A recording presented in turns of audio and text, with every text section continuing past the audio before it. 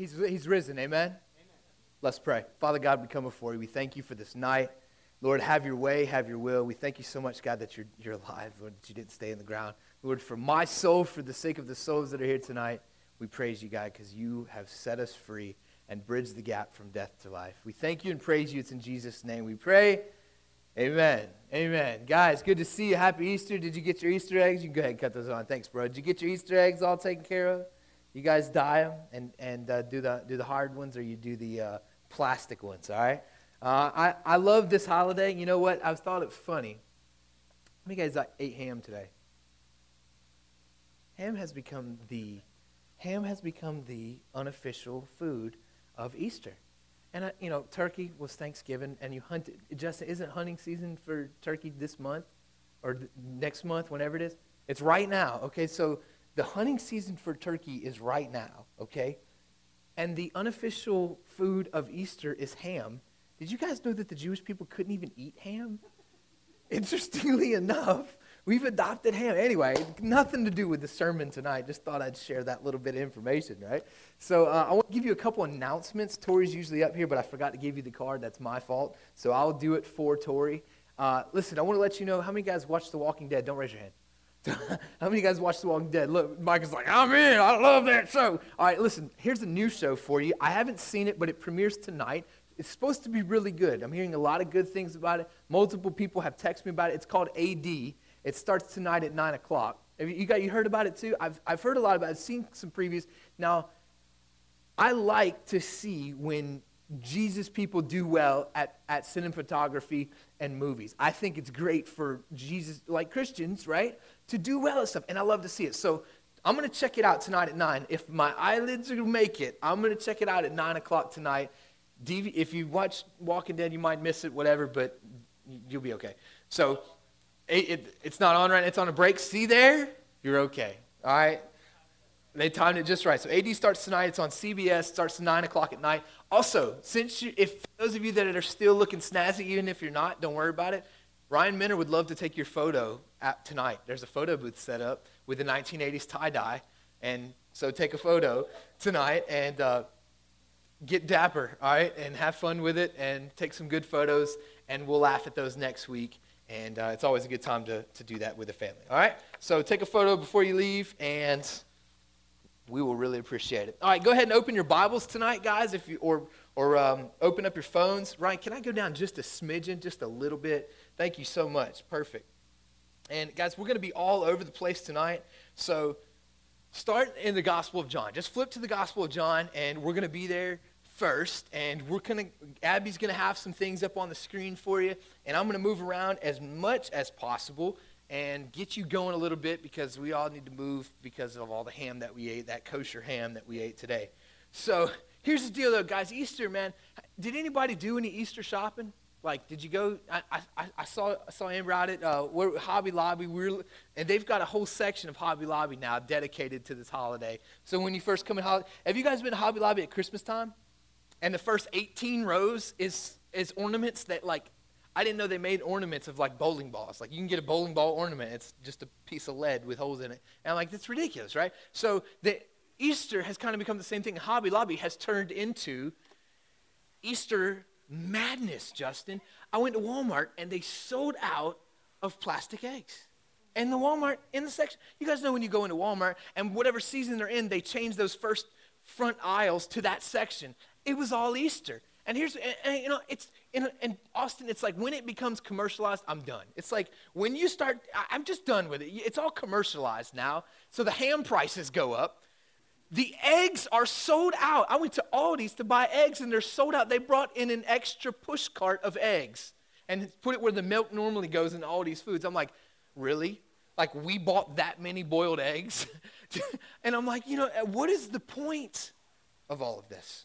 But I can't not get into it, because that's what the world wants me to do. They want me to get into this holiday of Easter. They want me to get into the bunnies and Easter eggs and junk food and the kosher ham, right? The non-Jewish kosher ham. They want me to get into this. And so what do? I respond. I get into it. I'm like, yes, I want to buy clothes for this day.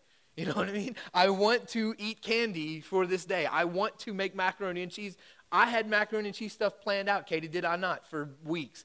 because I was going to make macaroni and cheese for this day, and probably because I want to challenge my brother again to a macaroni and cheese cook-off, but he's not ready for it. But anyway, I had macaroni and cheese supplies ready for this day, and I got into the commercialization of holiday. And look, dude, I found a giant plastic Easter egg at Hobby Lobby, 50% off already. It's 50% off on the day before. What day were we there? We were Friday? We were there Friday or Saturday?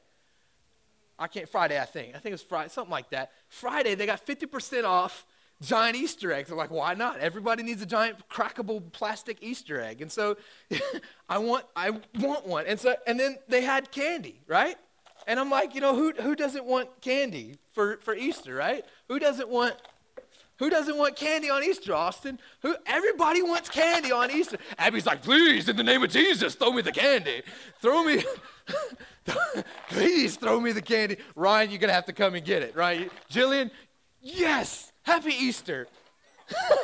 How was church? It was awful. It was awful. I hate church. I got hit with Easter eggs.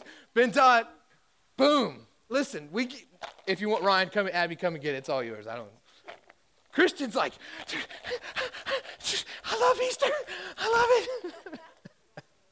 it. Are you okay? So, Caleb, you want some too?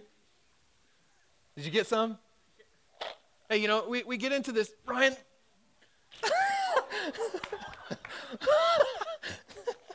I am a horrible pastor, man. That's why I'm not a senior pastor right there, just because I throw chocolate in my services. Oh, man. This is the top of the rung for me, buddy.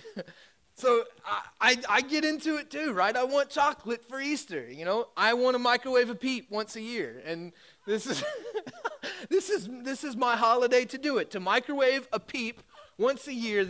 I know it's this horrible way for a chicken to die, but I want to do. I get into this, right? And for what am I doing, right? For why am I doing what I'm doing? Why am I hunting bow ties, color coordinating, doing the whole commercialization of Easter? For eating kosher ham, right? I love it, spending time with my family. I've texted this to the leaders 3 times this week. He's not just risen today, amen? He's risen every Sunday, every week, every day. He's Lord. And so this is kind of the one, every church I drove to church at 9:31 this morning, left my house at 9:31, and on the way to church, I pointed out to my wife how many cars were in parking lots this morning. It was crazy ridiculous, the amount of people that went to church today, on a day, and it seems like, hey, everybody's more willing to talk about the resurrection and crucifixion today, which is cool with me because I want to talk about it anyway. I'm here every week talking about it. We just get to talk about it double tonight, right? And so everybody in the world wants to dress up. They want to eat their kosher ham, and they want to hear about the resurrection story today of all days. And I'm okay with that. But I want to talk to you about it again. And I want to remind you of 5 key points about this thing. 5 key points about the resurrection, crucifixion, that we as believers, because I feel like all of us are believers, hopefully we are believers, that we need to be reminded of. And it's Easter. Yes, it's Easter. There's eggs in the candy, and I get into it. I want to buy the plastic 50% off breakable plastic eggs. But I also want to be reminded that Jesus Christ came to the earth, lived a sinless life, born of a virgin, died a perfect death, and rose from the dead 3 days later. I need to remind myself this, okay? Because this is the core pinnacle of my faith. This is the crux of everything I believe. Here's the deal, guys. Nothing else matters. It doesn't matter at work. It doesn't matter at home. It doesn't matter what I do up here in the pulpit week in and week out. The crux and pinnacle of my belief system is the crucifixion and resurrection. Would you guys agree to that? Crux and pinnacle of what we believe is the crucifixion. So I can ask you tonight, what do you believe about the resurrection? Here's the deal, guys. It's 2015. Does anybody in here know people that don't believe this story is real? We do, right? A lot of people that don't believe that this is the fictitious account of what happened to our Lord. That they're going to try to rationalize the fact that nobody could really come back from the dead. And they're going to say that this is not possible for a man to die and come back from the dead. What do you believe about the resurrection? Was it a real man with a real death and a real life? Fundamentals, okay? We don't practice to hit home runs. We practice basics, running to first base, catching ground balls, okay?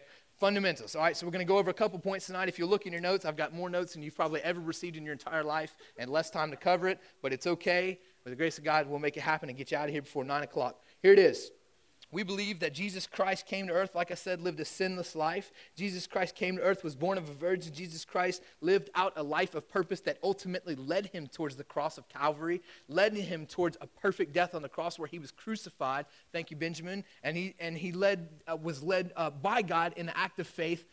And you know, I don't know what you believe about Jesus growing up, but he was perfect, right? I don't even know if he split his Cheerios. It's like, hey, watch this, and split the Cheerios. I don't know if he practiced walking on water before the day he did it, but he was perfect. However he did it, he was perfect in the way he got there. We know that Jesus Christ was nailed to a cross, right? We believe that Jesus Christ was nailed to a literal cross. It wasn't new practice for the Romans to have a cross. It wasn't new practice for them to crucify people. Jesus was actually crucified on a real tree with real nails. Here's what we believe, John 15:12. That's where you're supposed to be at. John chapter 15, verse 12 says this: "This is my commandment, that you love one another as I have loved you." And here's the cool part. Greater love has no man than this, than to lay down his life for his friends. You guys have ever heard that verse before?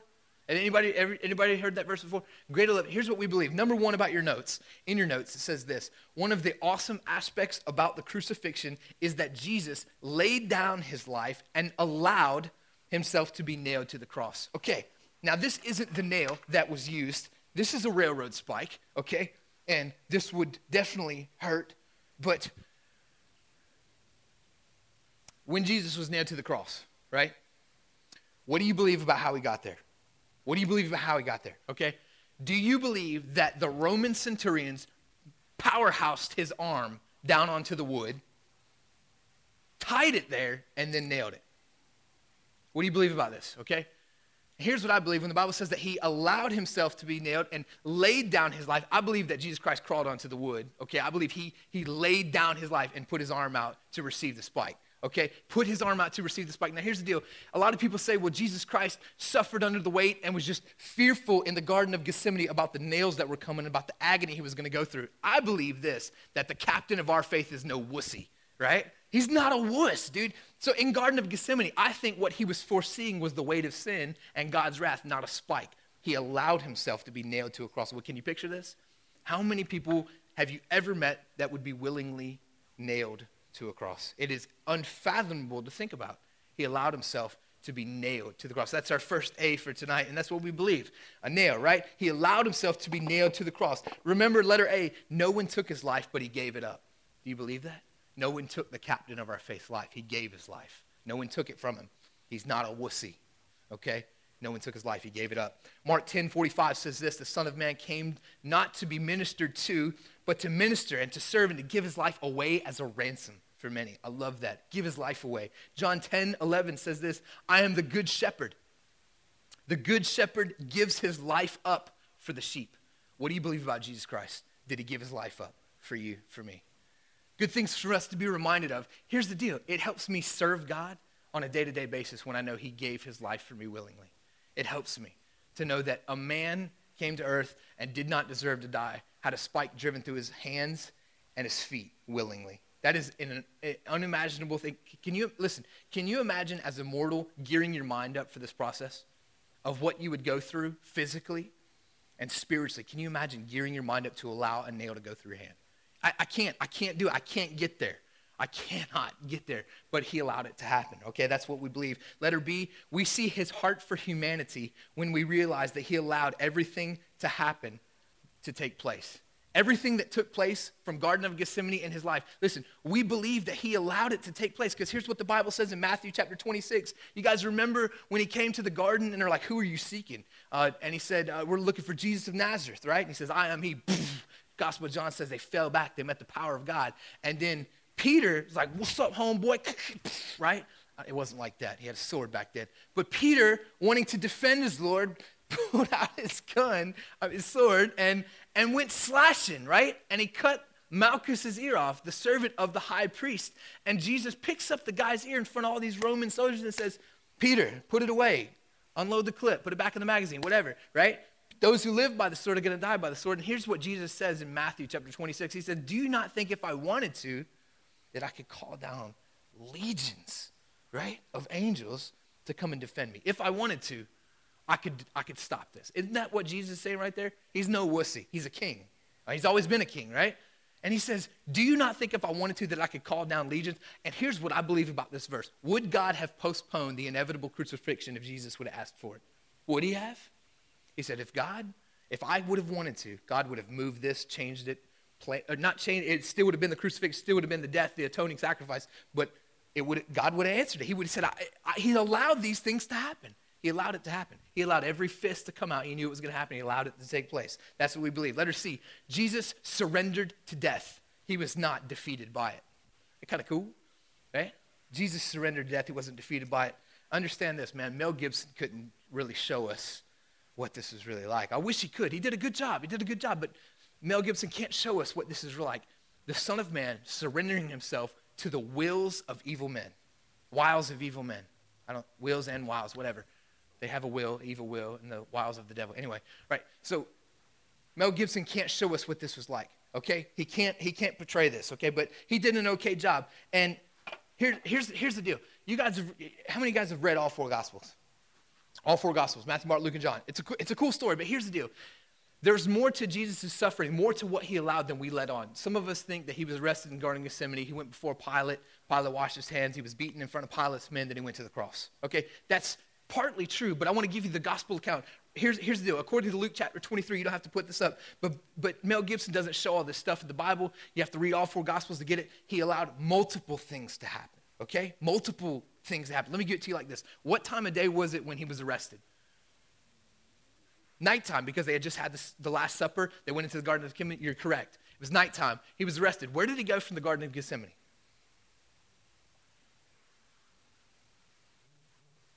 I'll give you a hint. Peter was watching here when he got arrested that night. He went into the court of the high priest, good job, and was warming himself by the fire of the high priest. And remember, the servant of the high priest says, I recognize you. So went to the high priest's house with Annas and Caiaphas, okay? That's whose house he was at, right? Do you think that Caiaphas and Annas were important enough to have soldiers at their disposal? Obviously, they arrested Jesus. They had to. Did he get beaten the first night? Okay, I believe he did because they hated Jesus. They hated him. So they beat him the first night, held him till morning. Who knows what happened that night, right? Here's what happens. He wakes up. He goes before Pilate. Pilate's men have a heyday with him. He allowed all this to happen. Pilate's men have a heyday with him. And then all of a sudden, Pilate realizes, hey, Herod's in town, and it's Jesus is not of my jurisdiction. Sends him to Herod. This is what you got to get from all the Gospels. Herod's men are upset with Jesus because Romans hate Jews, okay?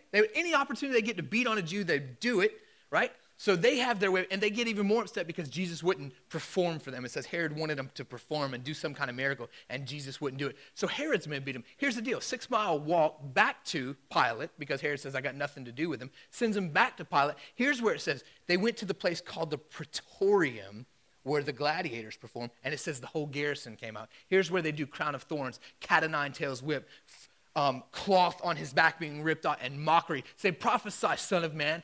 Who is punching you, right? And they have their way with him then. And then it's still not over, and he has to put the cross on his back and do the way of suffering, the road to Golgotha.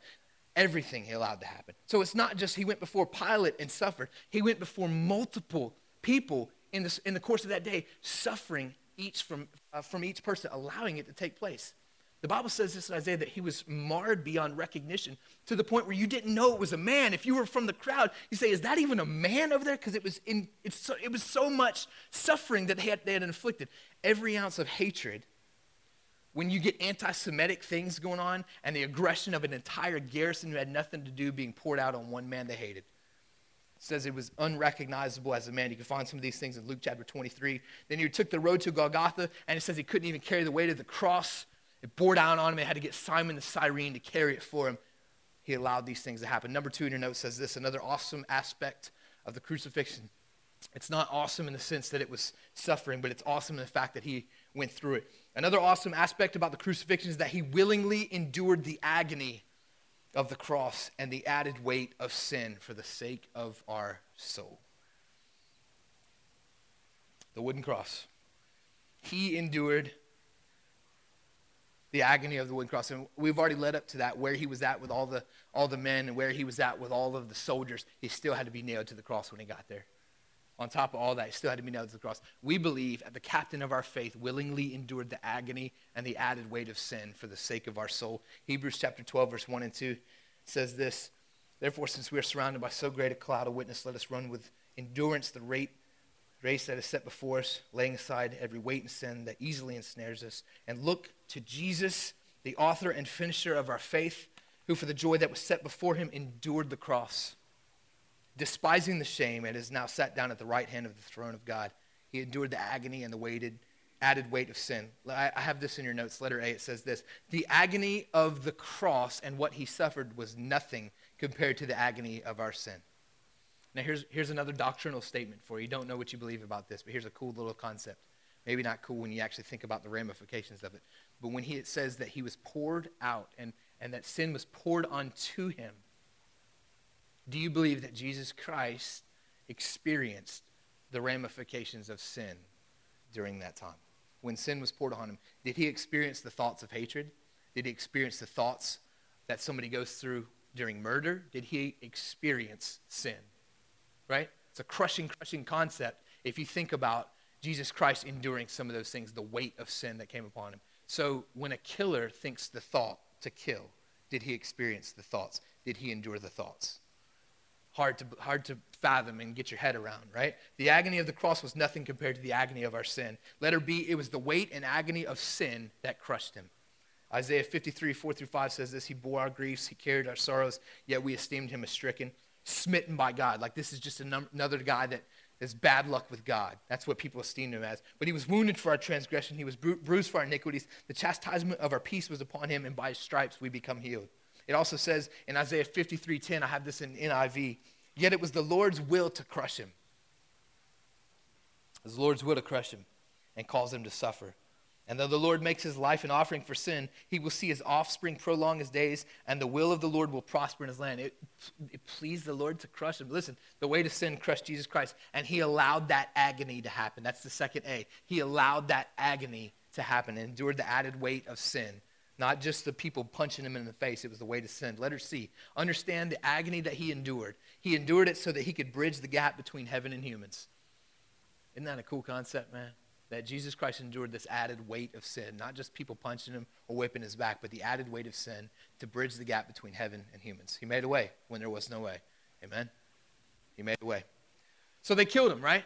They killed him. You guys know the story. I don't want to make light of it, but due to time, what time? We're good. We're okay right now. I got to move fast. But they killed him and they stabbed him, and it says that blood and water came. That basically medically that means, Mike, you can correct me on this, but his heart had exploded, it ruptured, and that's where the blood and water would come from in this cavity. So when they stabbed him, blood and water came out. And we can do the study on Leviticus 14 and talk about the correlations and similarities there, but it's a really cool thing. And so his heart exploded, and they stabbed him, blood and water came out, then they took him off from the cross. They didn't have to break his legs. That's prophecy. It says none of bone in his body shall break. And usually when they're hanging on the cross, I've illustrated this before, they would push themselves up to gain breath because they were pinned by their feet, and they would use how their feet were pinned to push themselves up. But in his case, when they came by, they saw that he was already dead, and so they usually, to kill him faster, they would break their legs with a hammer or something, so they couldn't push up on their legs anymore. They didn't have to do it with Jesus because they saw that he was already dead, poked aside, took him down from the cross. And here's the cool thing, another Bible study another time, Joseph of Arimathea. Do you guys know who Joseph of Arimathea is? He's a council member and a Pharisee. Unlawful for him to touch a dead body. It would have made him unclean. Came and asked for the body of Jesus and sacrificed his place as a Pharisee and as a Sadducee and as a councilman to wrap the body of Jesus. Interestingly enough, according to the Gospel of John, guess who else helped Joseph of Arimathea take the body down?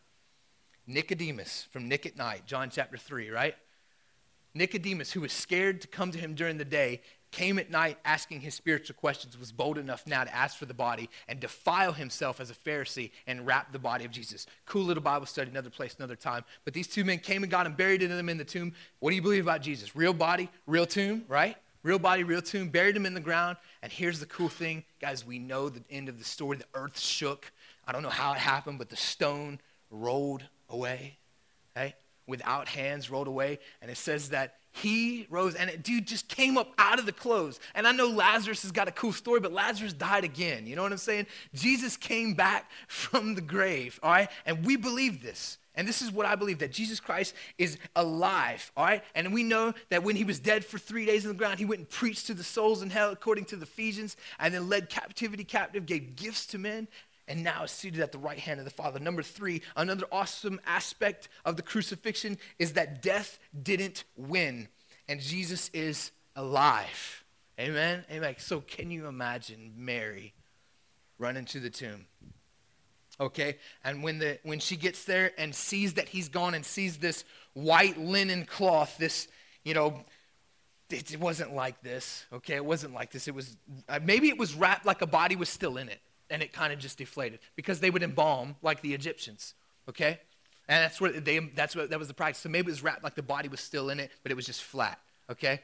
And it's like he just kind of came out of it, you know, like, can't hold me. So she came and finds this, and death didn't win. He is alive. That is our third A for the day. And early on the first day of the week, John chapter 20, verse 1, while it was still dark, Mary Magdalene went to the tomb and saw that the stone had been removed from the entrance and that he was not there. Letter A, I love this. Our faith would be as false as everyone else's if Jesus was still dead, right? Our faith would be just as bootleg as everybody else's if Jesus was still there. But he's not. He's alive. Matthew chapter 28. The angel said to the woman, do not be afraid, for I know that you are looking for Jesus who was crucified. He is not here. He is risen. Amen. Amen.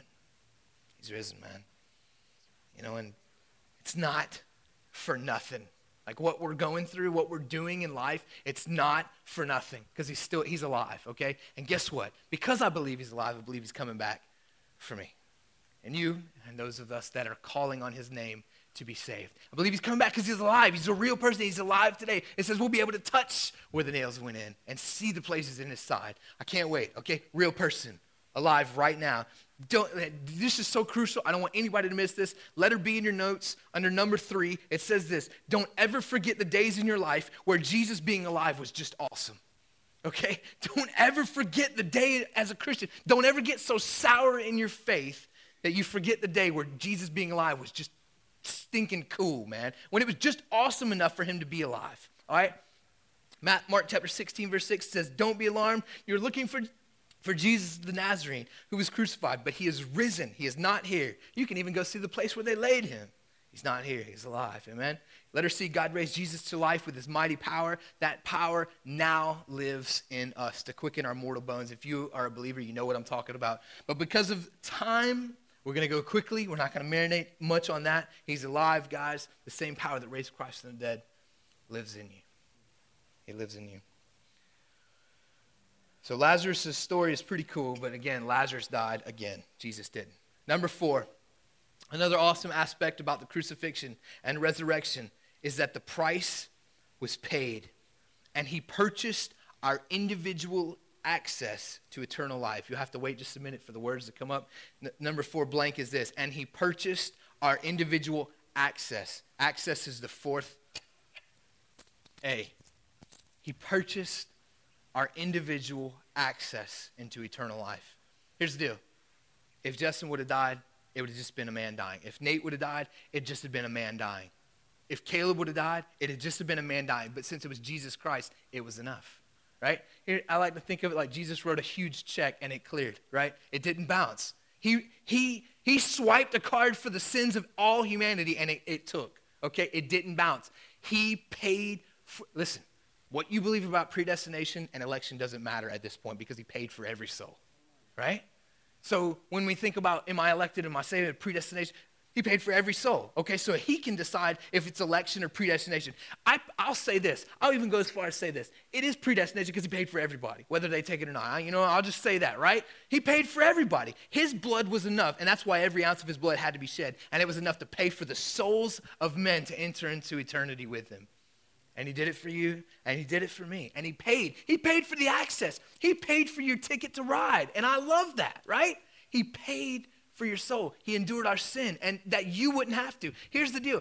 When you think about it doctrinally and like metaphysically and spiritually, listen, you would have gone to heaven with the weight of your sin and been denied access, but he took it beforehand so that when you get to the gates, it's paid for. And you say, I've got coverage. I'm under the blood of Jesus Christ, and you're paid for. Your admit one is okay because you're standing on the ticket that's stamped by Jesus Christ and his sacrificing death. Amen?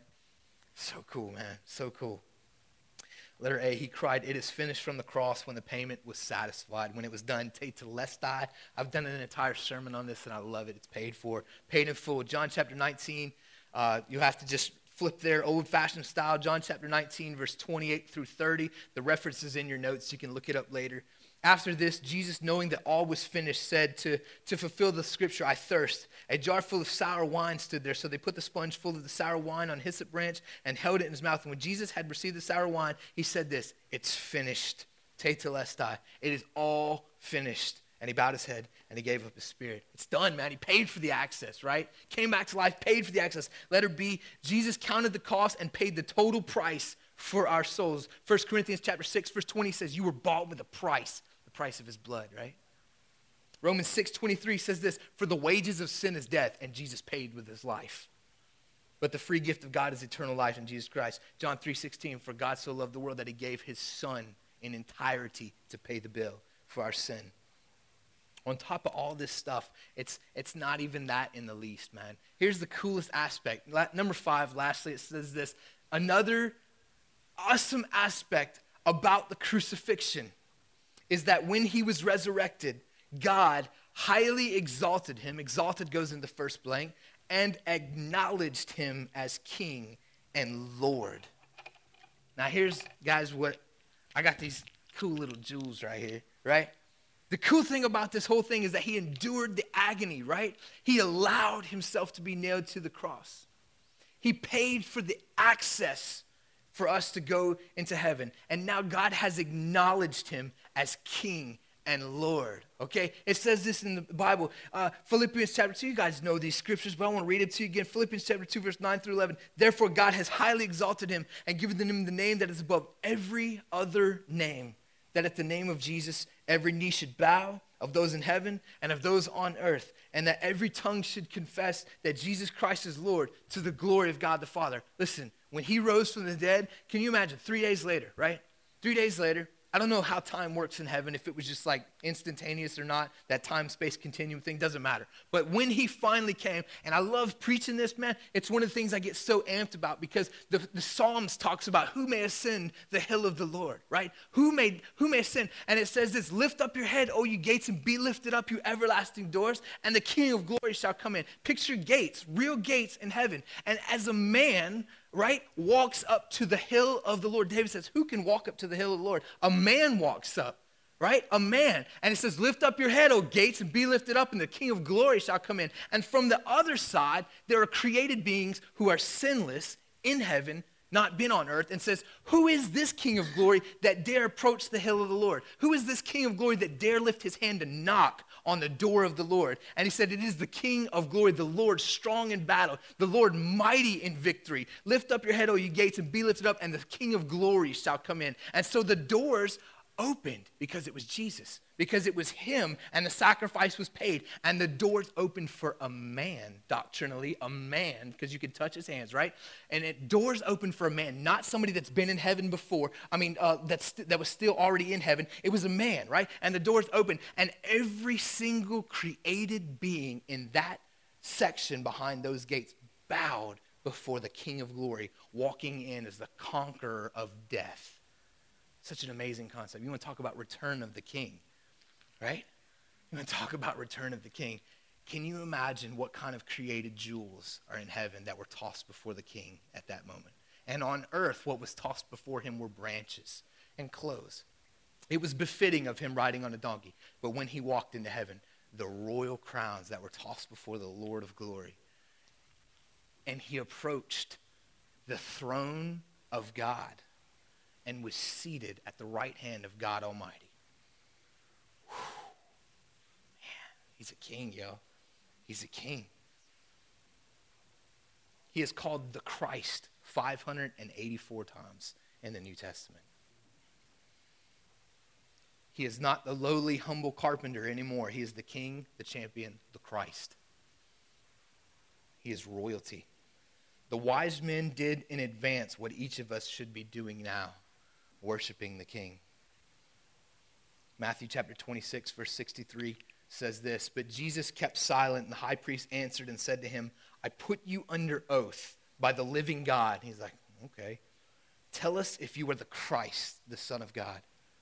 And Jesus said to him, "It is as you said. Nevertheless, I say to you, hereafter you will see the Son of Man sitting at the right hand of the power." That's what the Bible says. "And coming in the clouds of heaven." Kind of cool, right? And the royalty was tossed out before him.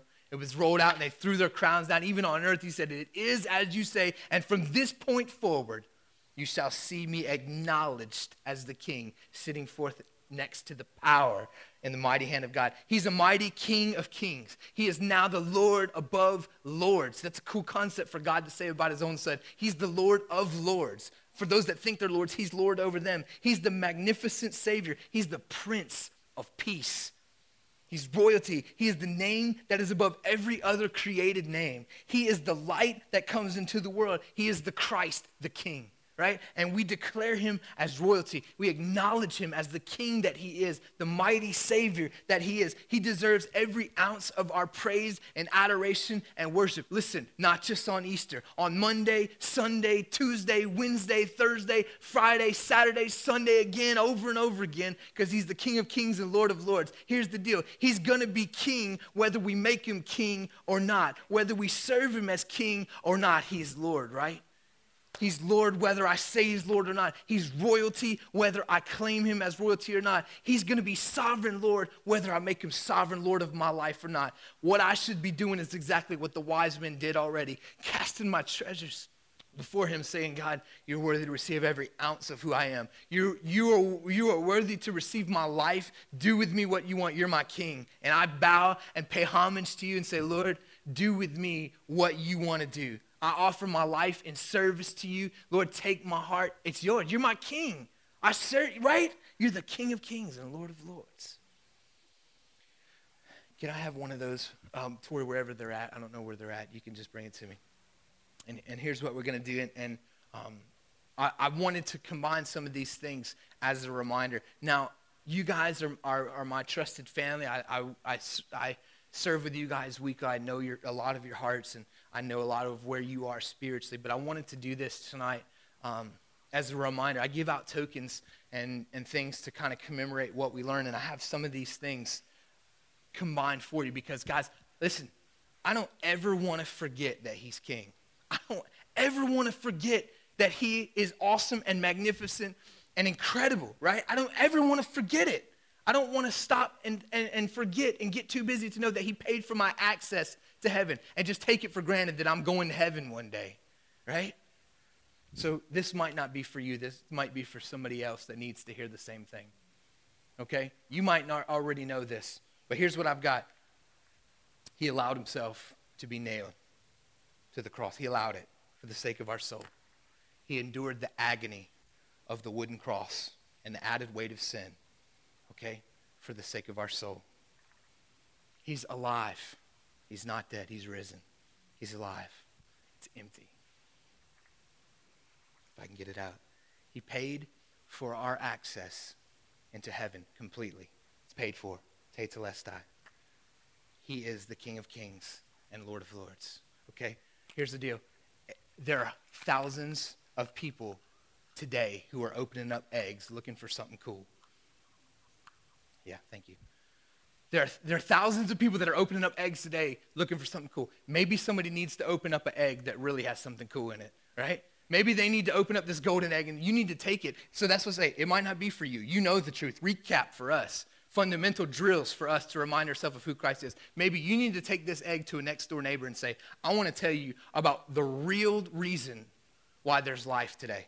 The real reason, because the eggs, it's about life, okay? Eggs, reproduction, that's the twist of the world. But it's all about new life in Christ. So maybe as we leave, Tori's going to have these. And maybe as you leave, you take this egg and you take it to somebody and say, "I want to tell you the real story of why we open eggs today." So when they're looking for something cool like jelly beans in an egg, you can open up an egg and show them something really cool. Hey, he allowed himself to be nailed, okay? He endured the agony of the cross. He paid for our access into heaven. He's alive, and he's acknowledged as King of kings and Lord of lords. I want to tell you about the King. He's alive. Amen?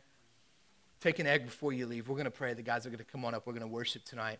Listen, we're going to worship the King of Kings and the Lord of Lords, and declare that he's worthy. Let's pray. Father, we come before you tonight. I thank you so much for Easter. Lord, I thank you for Resurrection Sunday, Lord God, that it's not a futile holiday that we celebrate, Lord God, even though the world wants to take it and make it their own, Lord, and everything they want to do to it, it's all good because we know the truth, Father, that you came back from the dead, that you saved our souls, that you purchased our life with your blood. And God, we thank you. And tonight we praise you as King, Lord. We praise you as the Prince of Peace, Lord. We praise you because you're worthy to receive, God, that no one else could have done what you did. And it would make the same difference, Lord God, and it count for what it counted for with you. So, Father God, fill us up tonight as we worship. We praise you. We bless you. We say that you're worthy. It's in Jesus' name we pray. Amen. You guys worship the King with me tonight.